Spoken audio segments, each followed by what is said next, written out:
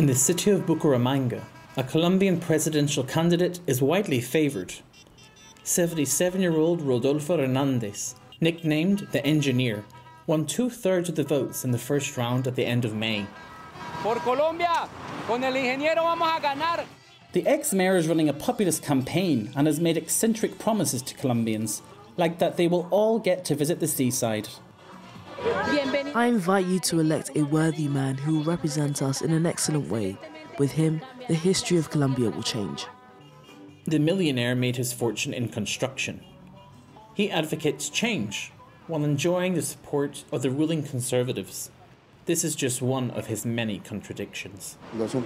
My father proposes to destroy the gangs of politicians and thieves that hold power in our country.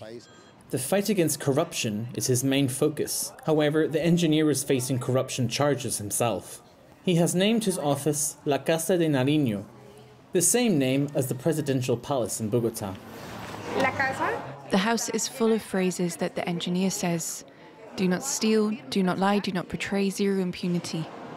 Camila is part of his communications team.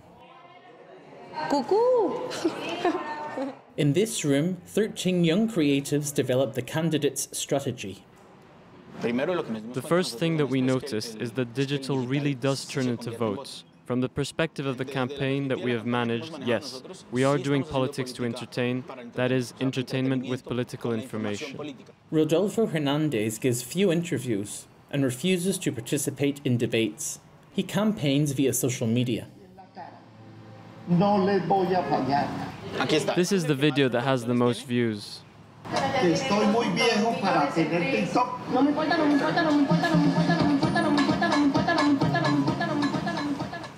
The wealthy businessman will face another national sensation in the second round, in the form of left-wing candidate Gustavo Petro. Both men propose change, but from two radically opposite sides. Who will convince the Colombian people? The answer will be determined this Sunday.